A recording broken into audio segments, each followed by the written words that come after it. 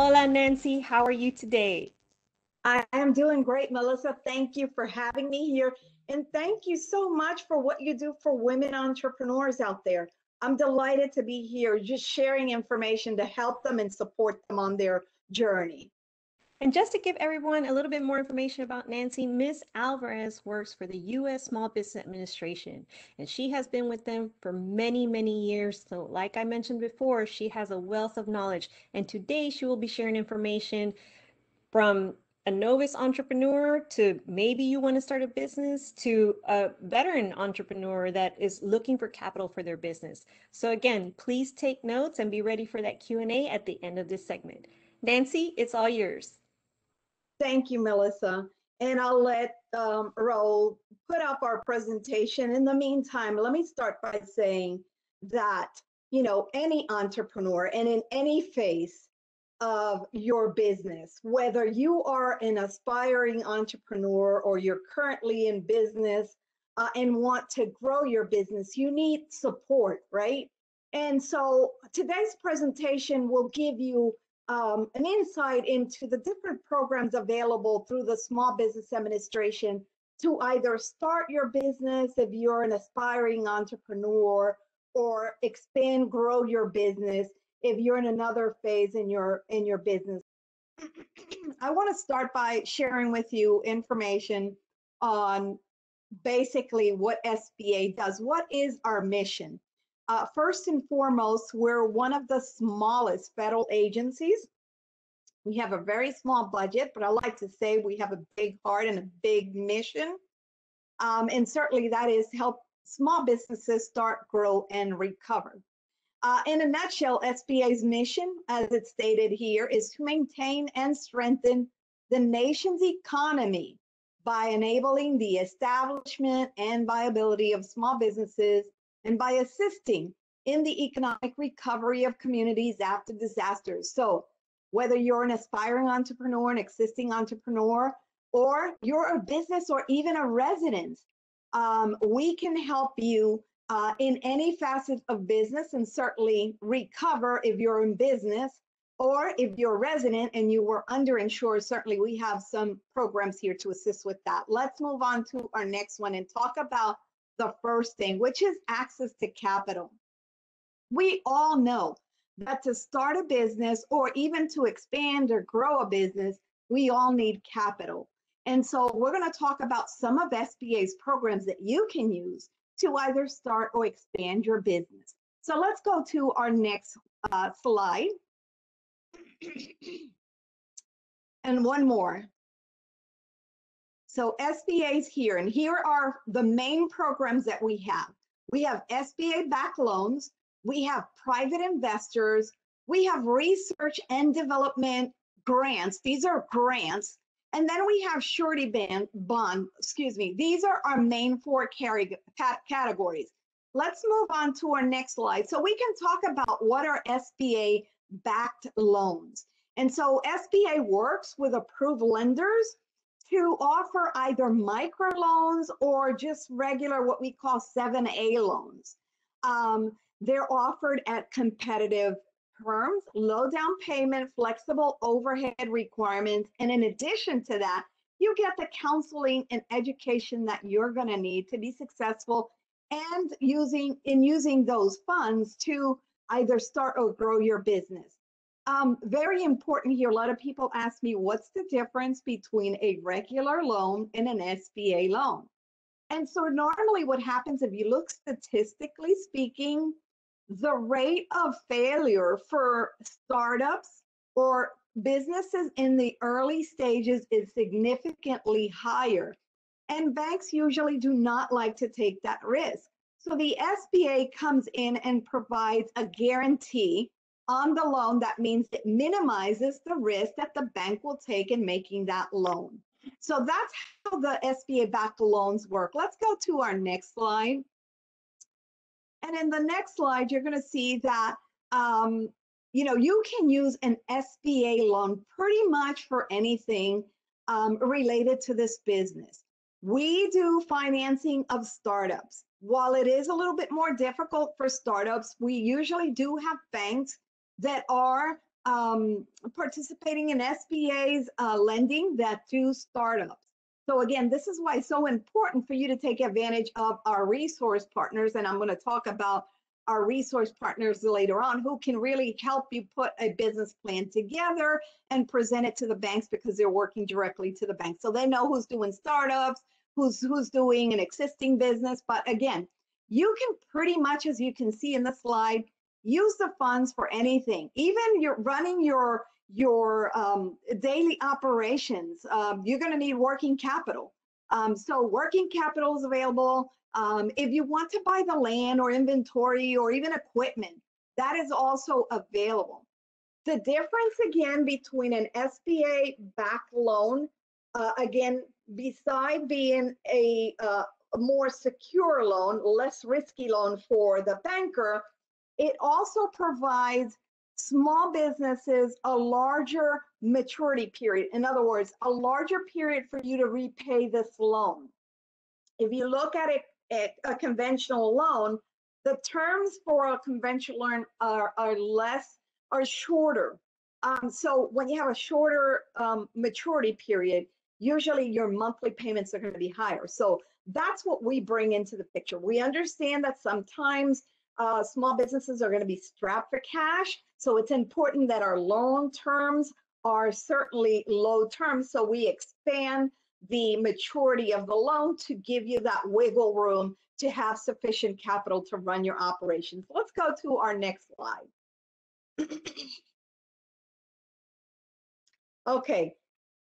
Increase your chances of securing a loan. This is going to be very important. I'm just going to give you some helpful tips here because certainly this is going to be a challenge primarily if you don't know how to package a loan or you don't know how to present your loan. So those lenders want to know that they're making a loan to somebody who can pay back this loan, right? Who's going to use the funds wisely, and it's going to minimize even further their risk. So it's important that when you present your loan to the bank, that you have a business plan. Your resource partner can help you present an expense sheet. This is going to be important. The financial statements, and if you don't have financial statements because you're currently not in business, then provide financial projections, because this is going to give, first and foremost, the lender an opportunity to see how you're going to be able to repay back this loan. Okay, so again, some helpful tips. Don't worry about it. I'm going to provide you with the resources that you're going to need to help you put the right package together to present to your lender. Let's move on to our next slide. So there's an additional tool that you can use. Some people have their own business plan. They're business savvy. They have all the information they need, and they don't need a resource partner to put together a business plan, an expense sheet, or projections. They know how to do it. So if you do and you want to test the waters, we have a great tool available. It's called the Lender Match. The website is down at the bottom, sba.gov/lender match. This tool is fairly easy to use. You go in there, you basically complete your needs. In other words, what do you need the loan for? What type of industry you're in? Complete that, you submit it, and within 2 days, you get lenders that are interested in what you basically identified as a need or the industry. Once you do that, again, at the 2-day mark, the lender will contact you. You will schedule an appointment to talk further with the lender about your needs. And then certainly if the lender agrees that they want to pursue the opportunity to provide you the funding, then you will actually apply for the loan through the lender. So let's move on to the next one. Excuse me. All right. It is very important that we look at all aspects of what is a lender going to look at when they're looking at your loan. And remember that forefront, if you are in the early stages or if you're starting a business or in any early stage of your business, you're going to be a high risk for the bank. So these are some additional things that they are going to look at. Character. A lot of people ask me, does the SBA look at credit score? That's a very good question. The SBA is only providing a portion, a guarantee on on a portion of the loan. And usually we allow the lender to use whatever means they have available to them to determine your credit worthiness. So sometimes they might use a credit score, but most importantly, character. And in SBA's view, if you owe the federal government any money, like a loan that you have not, student loan that you have not repaid, if you haven't paid your federal taxes, if you're delinquent in any way, this is a reflection of your character. If it hasn't paid, let's say in years, you certainly can have a situation where, you know, your derogatory information in your credit by no means is a reflection of your character. And usually banks will give you an opportunity to explain that if there is derogatory information in your credit. They're going to look at cash flow again. That's why it's so important that your business plan has the components I highlighted earlier. They're looking at, besides you being able to repay back that loan, will you have cash available to continue to run the operations of the business? Collateral. Even though the SBA will provide a guarantee on a portion of that loan, you're still required to provide collateral. Most of the time, the first option for the lender is to look at whether you're acquiring equipment, things of that nature that they can use as collateral, and they'll use that first. If they still need additional collateral, then they might ask for additional assets to collateralize that loan. Capitalization, again, they want to make sure that you are taking a risk. So it's important for you to have some funding, whether that is in a savings account, but that it is readily available as a risk factor. In other words, hey, I got some skin in the game. I'm using up this capital as well for the business. Okay, so that gives the banker a little better feeling that certainly you are taking some of the risk and you have some skin in the game and you want to make this business work. And then certainly the conditions of the industry. So all those factors are taken into consideration. Let's move on to our next slide.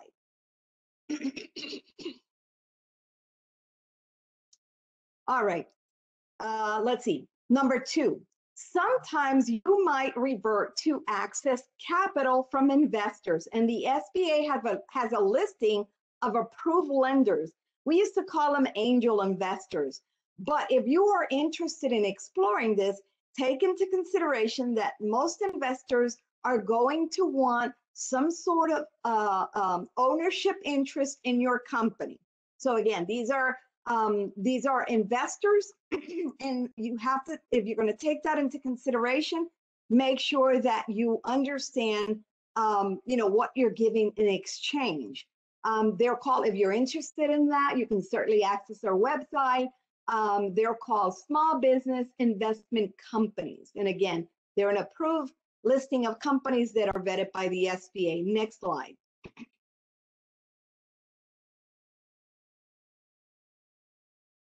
Okay, grow your operations with small business investment companies. Again, this is a little repetitive, just goes into what else you can get. So you're not only making connections and gaining expertise in the industry, you can certainly receive some sort of either debt, equity, or a combination of both from these investors. Next page.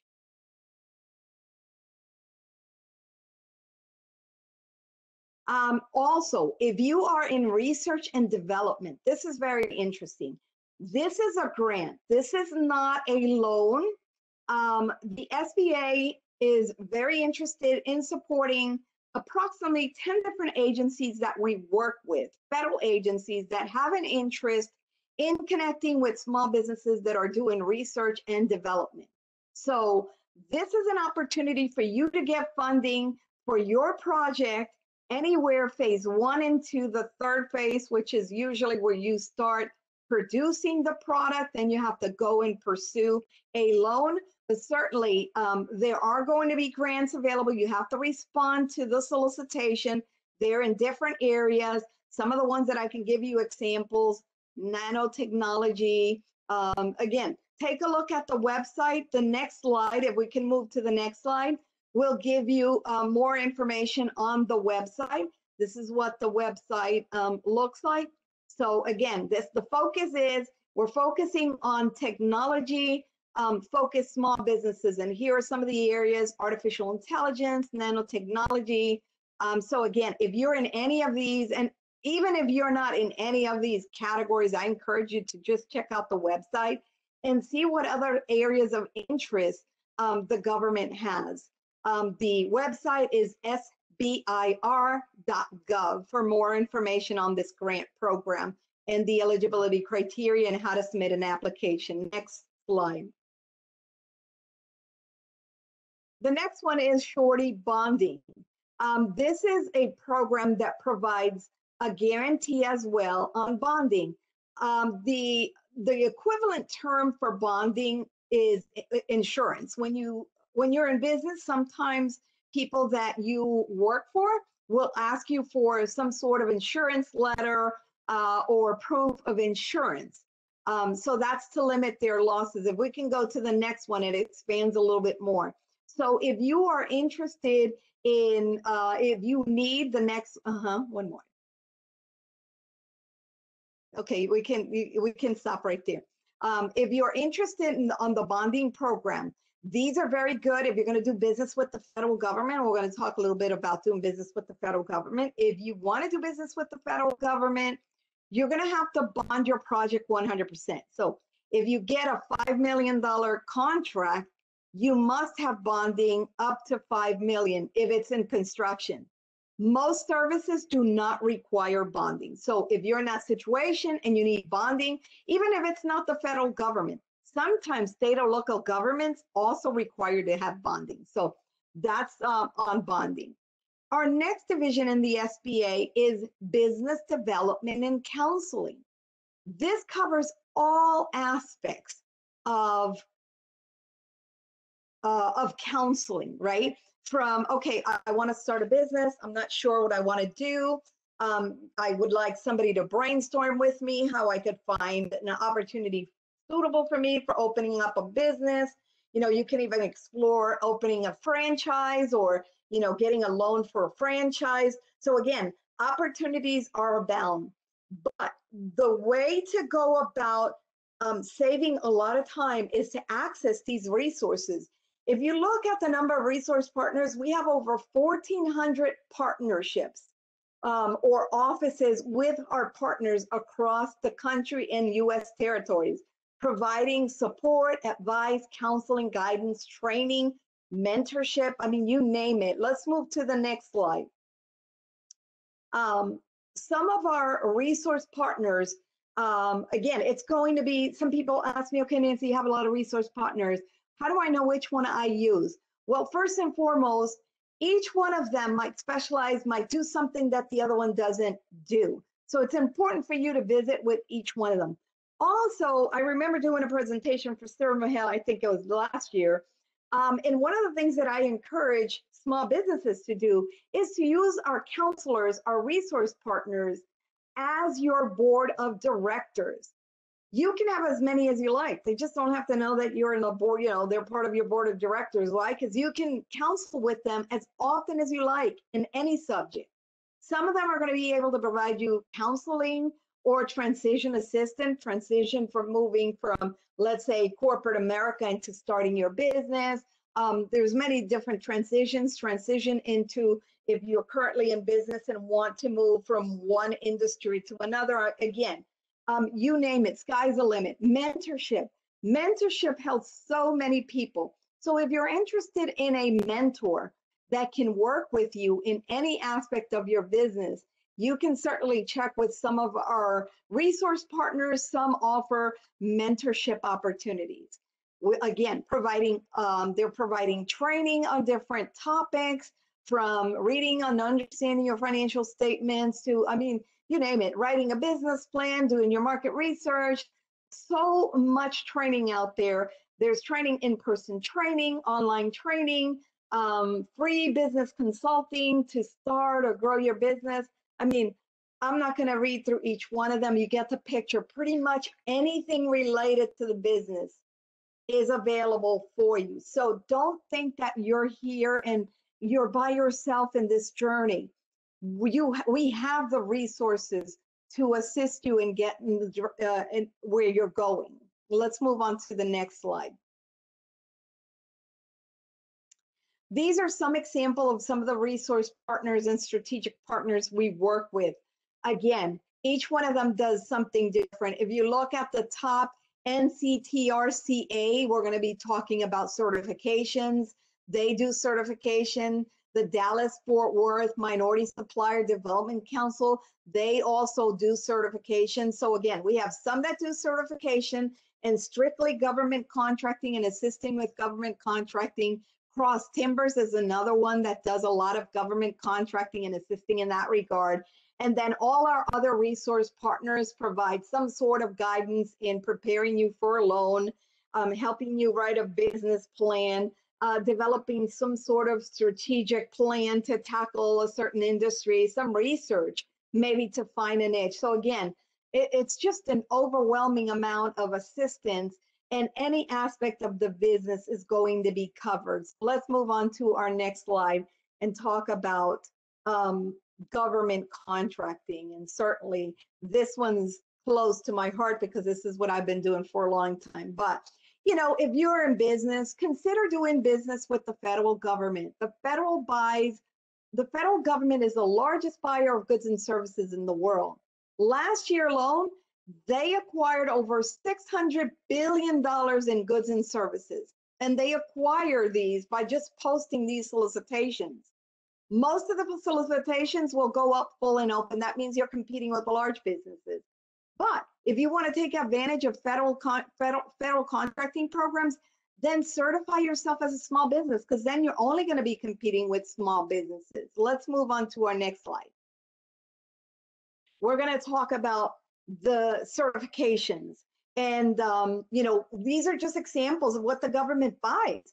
But, you know, this is not only what the government buys. The government buys so many different things. We do have resources that you can do research to see if the government buys what you have to offer. I can guarantee you 99% of the time, the government's buying it. So let's move on to our next page. So again, we have our resource partners available. We can assist you. The first thing you should do if you're considering doing business with the federal government is an assessment. You should assess your marketability. Can you, is there a market for you in the federal government? Figure out if you are prepared structurally to take the challenge of government contracting. And certainly there are smaller contracts. So I've seen smaller, very small businesses do business with the federal government. And I've seen the very larger ones that still fall under the small business category do business with the federal government. You know, you need to assess your systems and capabilities. Right now, the government is big in cybersecurity. And although we haven't moved to require everybody to be cybersecurity safe, it's my understanding that by 2024, it will be mandatory. And if you want to do business with the federal government, your system has to be cyber secure so that we don't go through the challenges we have been going through. Our recent breach to the gasoline industry or petroleum industry, where they hacked the system and you saw what happened. So that's what the government is trying to avoid. And if you're going to be doing business with the government, you want to make sure that you are prepared to do business with the government, and you're going to protect the interest of the small business by being protected yourself. Again, and then you have to know whether or not there's going to be the ability for you to find contracts in the federal government. So let's move on to our next slide. Why do business with the federal government? Everybody asks me that. Well, if you're a small business, look, we're leveling the playing field so that there is an opportunity for you to land a contract on a prime contractor basis, meaning you're going to be the prime. We're not talking about you're going to be the prime, excuse me. We're not talking about you being the sub or a third tier, meaning you're the subcontractor of a subcontractor of a subcontractor. No, the programs are designed for you, the small business, to be the prime contractor on federal contracts. So, and this is the law. The law says that 23% of government buys have to be reserved for small business. There's another 5% for women, another 5 for small disadvantaged business, which includes the 8A program, 3% for hub zone businesses, and 3% for service disabled veteran owned. So again, there's a lot of opportunities. And if you look at what the government has awarded to small business, if you take the figure I just used, 600 billion, figure out 23% of 6 billion to determine the market. Let's go to our next slide. So this gives you an idea how much the government is buying. Look at the gray one, which is small business. Let's say you just want to become certified as a small business. Look at that. And starting in 2015, the government awarded $90 million to small businesses. By year 2019, they were awarding it 132.9 million. I don't have the 2020 figures, but I promise you, it is going to exceed the $132 million listed right here. All the rest are the different certifications. So yellow is service disabled veteran owned. Let's see. I'm sorry, green is small disadvantaged business, blue is women owned, and red is hub zone. So there are awards, and in every category, there is an increase. So the government is interested in doing business with you. It's a great way to grow your business, scale your business, and you know that Uncle Sam is going to pay you. So let's move on to our next slide. This is our last area that we're covering in the SBA. This is disaster assistance. And if we move on to the next slide, we will start covering what is covered in a disaster assistance. Anytime that there is a natural disaster and the federal government declares the area a disaster, you can request assistance from the SBA. This is the only program where SBA is the primary funding source, meaning the loan comes from the SBA. And it can cover damages to your real estate, personal property, economic injury, which is a loss of income, like we've seen with the COVID-19 pandemic. A lot of people had to close their business. They had to close their doors, didn't have revenues coming in. So the injury is economic in nature. They still have to pay their bills at the end of the month. So the SBA provided a loan so that they could pay their bills as they become due at the end of the month. We can also cover machinery, equipment, inventory, and then active duty military in case that something happens and a military member who's a key person in your business, or let's say you're the owner and you're the key person, you get called to active duty, there is assistance to cover for that damage. Let's go on to the next page. Great. We're going to talk about disaster assistance as it relates to COVID, because this has been the topic of preference right now due to the pandemic, unfortunately. We have been since 2019, since the beginning, early 2019, working on some of these different programs. We have the payroll protection program. We have the economic injury disaster loan. We just opened on May 3rd, the restaurant revitalization fund, which is certainly for those companies or those contractors in the food industry that had food or beverage industry that had to close their doors because they were ordered through either a state or government regulation to close the doors due to the pandemic. Then we also have the Shutter Venue Grant. Both the Restaurant Revitalization Fund and the Shutter Venue are loans, are grants, excuse me, the rest are loans. The other icon in the middle here is SBA debt relief. So if you've applied for an SBA loan before and you didn't have the funds to make your monthly payment, we can put your loan on deferment status so that you are not pressured to make that payment on an SBA loan. Let's move to our last slide, which talks a little bit more at length or highlights the two programs. Payroll Protection Program and EIDL, again, are loans. They started back in March of 2020. We also added, so we call them PPP1, and then we just recently opened PPP2. The first one, the PPP1, was to cover 8 weeks of payroll.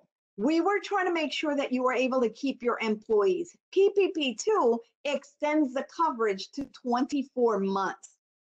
The EIDL came out again with a loan as well, where we provided a loan for you to cover all expenses of the business, from payroll to mortgage, if you had a mortgage or a lease agreement, any expense related to that business. You could cover with either the EIDL loan or the PPP, but the PPP was strictly to help you retain those employees, right? We came out with a second iteration of economic injury. The first one would provide up to $150,000. The second one, which is the extension, and it's current right now, that one's running, allows you to pull up to $500,000 loan through this program to cover expenses of the business. In other words, the lost revenues that you're having. This is the economic injury loan that I was talking about.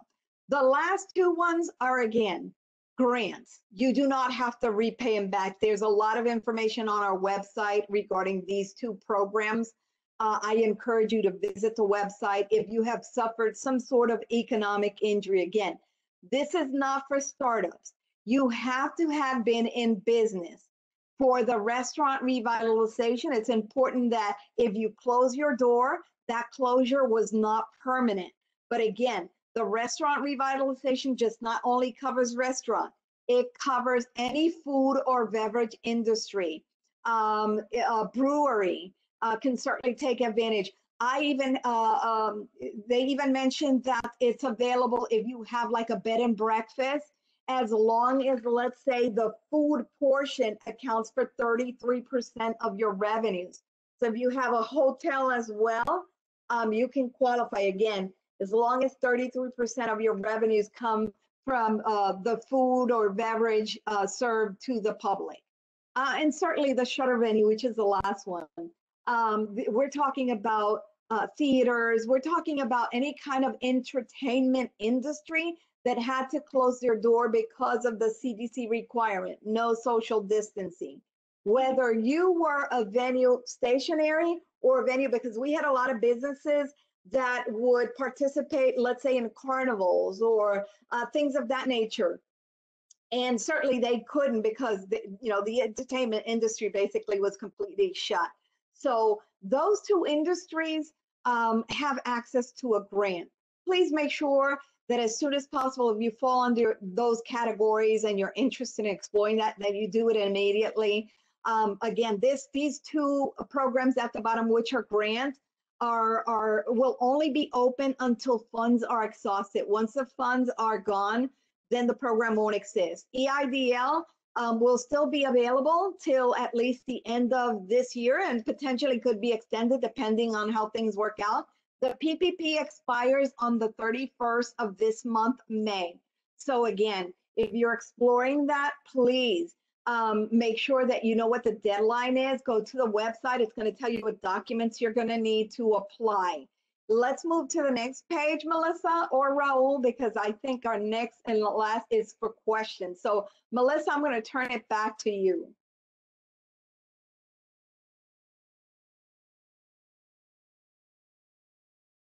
Thank you, Nancy, and thank you for everyone that is joining us now that got to experience that presentation from Nancy Alvarez. And I am looking for myself here so that you can see me. There we go. Okay, so Nancy, as always, you always provide us with the best information, and I'm sure that people will have questions. There are a few notes that I made during your presentation that I wanted to go back through while people were typing in their questions. Now, you did talk about, businesses that are starting up, and I want to relay a positive message to those that did not have a business in 2020 or 2019, but that are still looking to start a business now in 2021. What can you tell them about the assistance and the possibility of them actually starting a business even during and after recovering from this pandemic? Sure. In the world of business and entrepreneurship is a world of opportunities. We've seen a lot of people that readjusted their industry through the pandemic and they moved into providing services complementary for the pandemic, and they're doing extremely well. For those people that want to start a business and maybe they don't have any idea which route to take, what business industry to go into, I always tell them start with a self-assessment of yourself, right? Why do you want to go into business? First and foremost, and then explore. There's some tools on SBA where you can take a self-assessment that will give you better indication whether, entrepreneurship might be for you. And certainly that's because we're considering a lot of things, including sometimes we think that by becoming a entrepreneur, we're going to work less. But those that are in business that are probably online can tell you otherwise. Usually they're working 16 and 20 hours a day and they work 7 days a week, right? Because this is your baby. And so there is no limit for you to take care of your baby and make sure that it's healthy and it's growing. So again, I encourage everyone to utilize the tools. There are plenty of counseling out there. You're not at it alone. A lot of people available to assist you. So I hopefully that helped in that regard, Melissa. It did, Nancy. Thank you. And like you said, I I do want to reiterate what you just said. I know that currently on social media, you see entrepreneurs doing great things or jumping back, or uh, businesses opening, or these great new ideas that people are taking on after they've been laid off, or because they want to change their career, or because they're passionate about something and they want to do it now. I do want to let you guys know that Nancy is absolutely correct. Having your own business means that you get what you put in. So she's right. We work 7 days a week, sometimes 24 hours a day, because you're trying to make it. And really, the first couple years will be just that, is trying to make it so that you can get to a place where you can now take the next step, like Nancy told us in her presentation, because now you're growing, or hopefully you start to grow, and now you're thinking, okay, I want to take the next step. How am I going to access capital to do that? So I also wanted to ask you a little bit more about that. You talked about what the SBA considers, and possibly banks. Can you tell us a little bit more about how flexible the SBA is with those requirements? So that's a great question because remember, let's start from the beginning. The SBA is the guarantor. So we're going to guarantee up to 85%. That's why it's so important that you work with a lender. We usually ask people, look, if you have a lender that you currently lend with and you have a working relationship with them, that should be your first stop, because they don't have to earn your business. They already have it. They have to work on keeping it, right?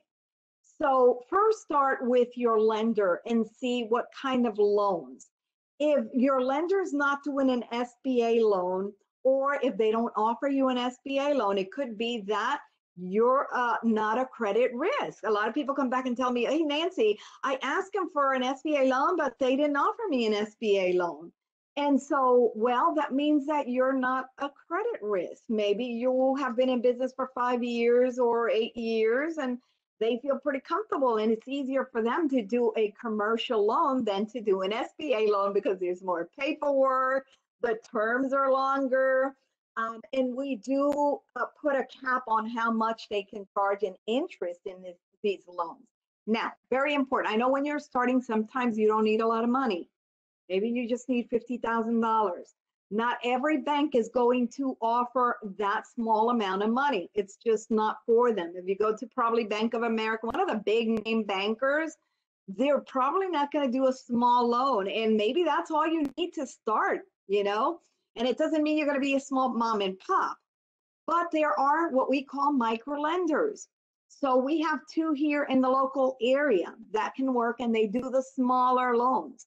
So again, if you don't explore what SBA has, what products, and you don't have to know all of SBA's products, because trust me, they are a lot. As long as you're going to one of our resource partners or an SBA lender, they will put you on the right loan. Just know the difference that the regular larger loans, the loans larger than $150,000, you probably want to go with a larger bank. Hopefully you are working with a larger bank at that point, but if not, community banks or micro lenders are the route to go for the smaller loans. Thank you, Nancy. And I am replying to some of the people that are sending some questions that I absolutely know the answer to, so I don't take up too much of your time. But something else that I took a note of is, you talk about community resources. And believe me, guys, especially over these last couple of months, I head back to the SBA website almost every day because the information, I can't remember if Nancy, you said this, but the information to assist small businesses right now is changing every day. Every week, it's something new. Sometimes the form changes, sometimes the application changes, or sometimes it's just some minor detail that has changed. So please, like Nancy said, go to the website. There's tons of material there, tons of information there, and contact information of who you can contact. Now, Nancy, you mentioned community resources, and of course, we are here. San Mujer is available for all of you out there, women that are wanting to start a business or need assistance with starting your business. We're definitely here. We're a smaller scale organization but we do have the ability to match you up with some community resources like SBA, like Nancy, or like Lift Fund, which Nancy had on one of her sites. Um, but one thing I did want to mention that mentors are very important, like you said. And myself, we've been working with SCORE at Fort Worth, and they have been pretty amazing because we don't have all the answers. Especially if you're just starting out and you've never owned a business before. You do not have all the answers, and sometimes it is very overwhelming to look through information online. So going to resources like Nancy said, like SCORE or Lift Fund or Ser Mujer, can help you with browsing through that information and really looking at the information that applies to you. Now, Nancy, one of the questions that came in was if you're working with SCORE or Lift Fund, is the probability of getting a loan a lot higher if you go through one of these organizations? That's a great question. And I don't have the rate. So I can't back up my answer with the rate, but I can tell you that I've seen a lot more people be able to walk away with a loan, okay, when all factors are positive. Remember, we looked at those criteria that the bankers are looking for, and certainly the SBA, when we're providing the guarantee, we're relying on the analysis that the bank did. So, remember to research your sources to keep them in mind, because they do have access to a lot of the information. Not only that, they are constantly working with the bank. So they're in a great position to say, okay, you're in the restaurant industry. Okay, I'm not going to send them to this one because I know they don't do restaurant, loans. And so they know the lenders out there because they're the sort of intermediary in the sense that they are helping package the loan. Additionally, they know usually the criteria for the bankers. So the more you work with those resources out there that are connecting with the lenders, the better off you're going to be, because your loan can be processed a lot quicker. Okay. It can be approved a lot quicker because you're providing the information. The resource partner knows what you need. So again, I think that it helps tremendously when you use a resource partner. It is not Thank you. required though, so you're not required to use one, but certainly, hey, the SBA is funding a lot of these resource partners, so why not use them, you know? Thank you, Nancy. Now, something else that you mentioned, and I know you said this before in our presentations on our Ser Mujer virtual series, that you brought up board of directors and how important that is for small businesses. Can you explain that a little bit more to our small business owners, what board of directors is and what you mean by that? Sure. And there's different terms, and there's also the additional term used, which is advisory council, right? So let's look at this from a larger perspective, right? If you start looking at success rate for companies out there, large companies, you're going to notice that most, if not all of them, and I haven't seen one that does not have a board of directors. All companies have a board of directors. That board of directors assist the company in their direction by providing advice. Additionally, they can have an advisory council. The advisory council are non-paid members, right? And what they are doing is they're offering that business their expertise. That's why I associate the counselors with a board of advisors or board of directors. They're going to give you their take, right, based on their expertise. And the good thing is that you don't have to take it, and they might give you different options. And so it's your responsibility to pick the strategy that you feel is appropriate for you. And so again, you're gaining from the expertise of somebody that's not charging you, and you don't have to use it if you don't feel that's the direction you want to go, but at least you have some information and some guidance from somebody that has a lot of knowledge, and they're not paying you to grow your business. You're getting the assistance for free. Thank you, Nancy. Another question that has come in is, and this is important because I'm sure other people think of this as well, is do you have to have an SBA loan to qualify for the program's relief funds available for COVID losses? No, you do not. So I spoke about different assistance through COVID because there is a lot of demand. In my 23 years in the SBA, I have never, ever seen the amount of people that have come through, with regards to assistance. So again, the key here is some programs are specifically COVID related.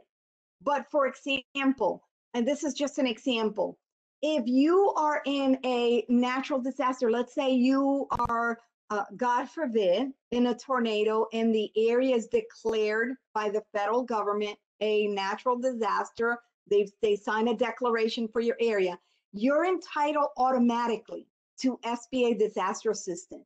Most important, let me reiterate this because people think that we're the SBA and they're not in business, so they can't get the help, and that's not true. If you own a residence and you are in a natural disaster, there's a declaration, and FEMA, you do not qualify for FEMA's assistance, okay? You can get a low interest loan from the SBA to repair your home. We just went through the storm in November. That was a natural disaster, and it was declared by the federal government a disaster. That means that everybody here in the state of Texas qualified for SBA's disaster assistance under that declaration. So again, a lot of assistance just people do not understand, but you do not have to have a loan with the SBA for any type of assistance with the SBA. Remember that the SBA is a federal agency and your taxes pay for the services that you're getting. Okay. Thank you, Nancy. Something that I came across while trying to get help, assistance through either relief funds or grants that are out there for small businesses is that there are specific grants for women-owned businesses.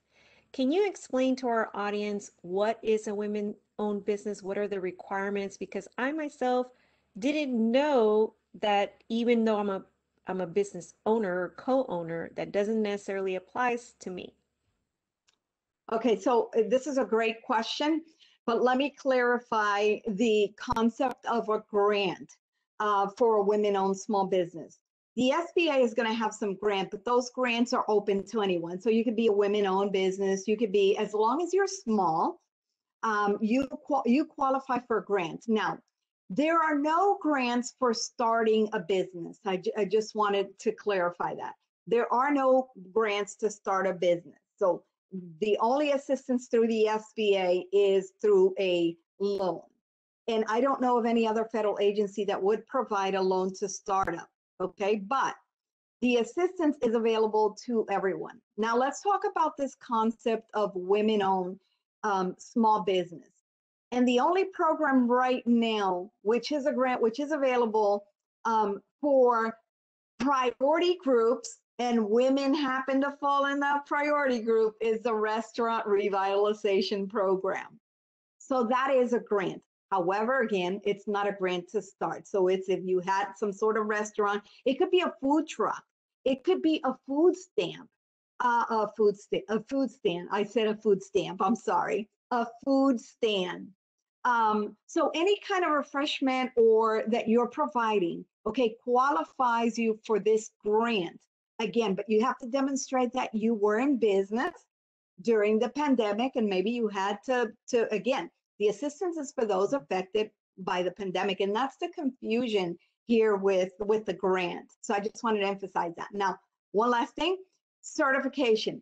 If you want to certify yourself as a women-owned in the federal arena, it's because you want to pursue federal contracting, and you as a woman only want to compete with other women. And that's fair, because that's why we designed that program. We designed it so that you're only competing with other women. You're not competing with other small businesses, you're competing with women. And that gives you a better chance of landing a project with the federal government as a prime contractor. Thank you, Nancy. And I didn't see deadlines for the COVID relief funds. I'm not sure if you mentioned it or not, but I know that we discussed the EIDL that does not have a deadline just yet, correct? The EIDL does not have a deadline.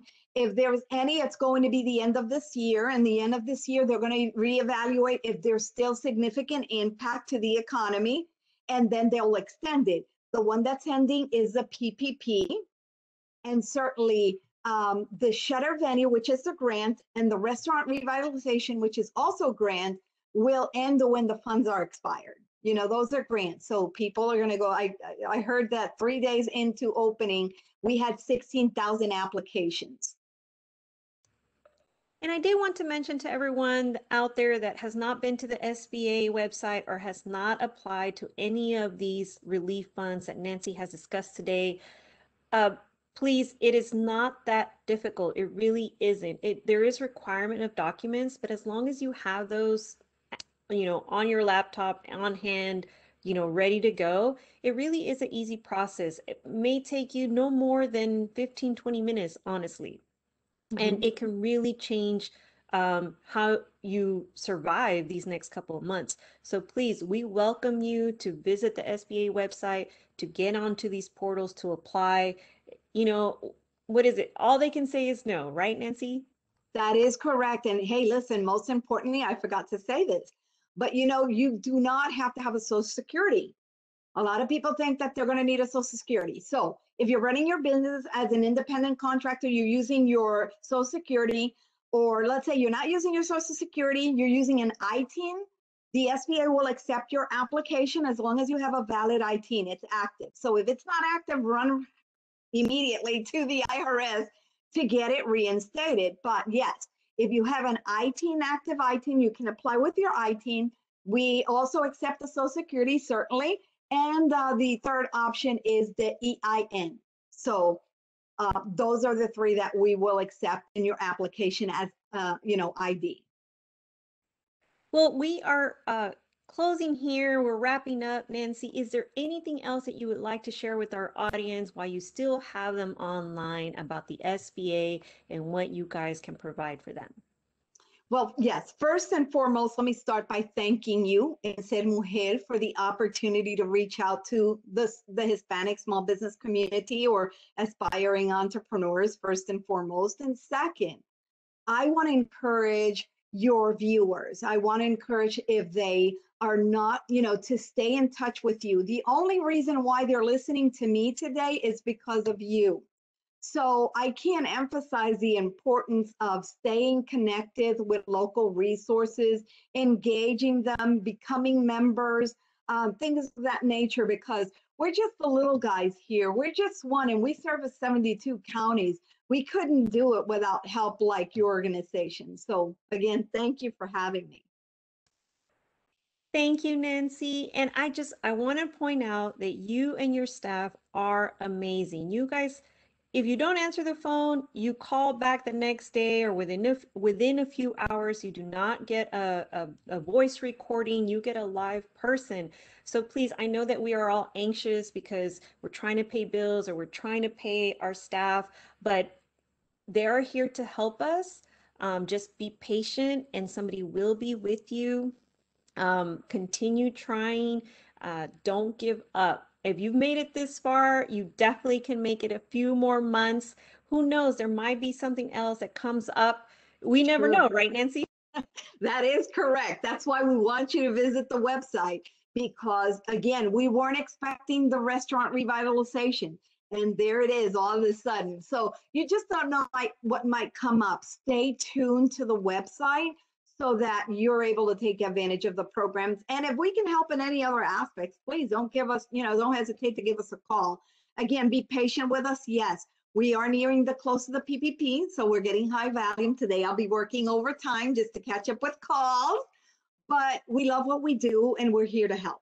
So Thank you. And again, Nancy, and thank you to all your staff. Thank you for supporting our small business community. I will thank see you again soon, I'm sure.